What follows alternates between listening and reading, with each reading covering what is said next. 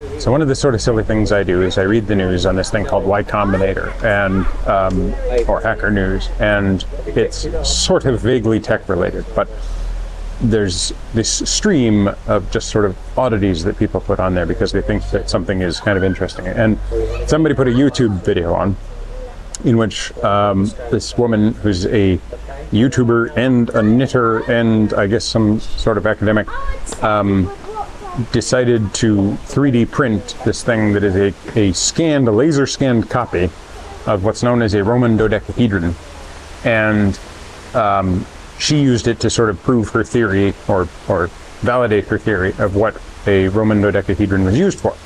Turned out, as I came into Lincoln Museum, as I'm just wandering around and I came into Lincoln Museum, what do they have on display but a Roman dodecahedron? And they've got the little blurb beside it that says the thing that I'd heard when I found out about these things as this odd piece of curiosity. It's been found by archaeologists and nobody knows what it's for.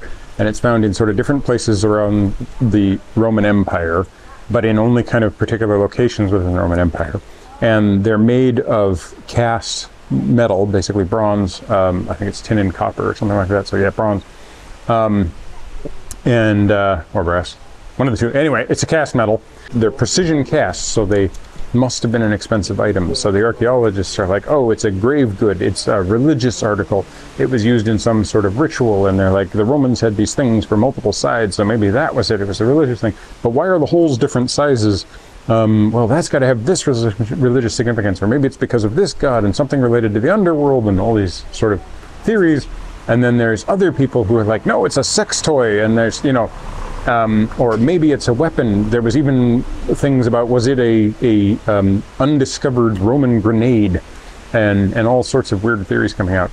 But then this group of people who are knitters are like, no, I'm pretty sure it's used for making these tubes. And so this video came out that shows a couple of different ways of using this device with a simple piece of wood that is slightly tapered to put it into this thing so that the larger hole is on the bottom of the taper, like on the wider part of the taper, and the narrow hole's on the top, and it rams down onto the taper, and then you essentially just weave around the bottom set of knobs.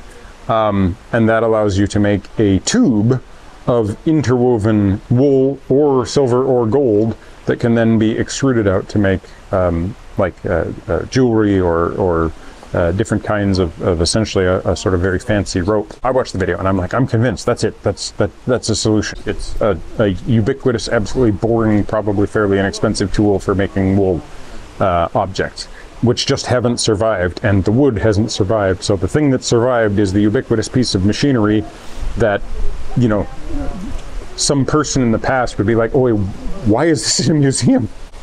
Right? I think that's hilarious. It's like, you know, 2,000 years from now, like traffic cones in the museum being like, this was a religious thing and they worshipped the great conical god of red, you know, and yeah. Anyway, when I popped into the museum, I found it quite funny to see this thing on display on a plinth with a piece of, plexiglass around it, with a sign beside it describing it, and it's in the marketing material and everything because it's on a temporary display because it's so important. So I had to go up to the guy who was running the thing and talk to him about it, and it turned out he was fascinated by the thing too. So anyway, I'm gonna go get a shot of it now. There we have it. The world famous Norton Disney dodecahedron. I've got this lovely sign explaining that it was featured on BBC Two's Digging for Britain. The news of the discovery has spread around the world. It's being studied by a PhD student at Newcastle University. And there it is, featured on the marketing material. It's a fascinating knitting tool. Makes you think. Those Romans were pretty good at lost wax casting. They're nice enough to let you try on a Roman shield and helmet. That's good fun. Although it turns out that this Roman had a smaller head than me. By a long shot. It's actually quite painful.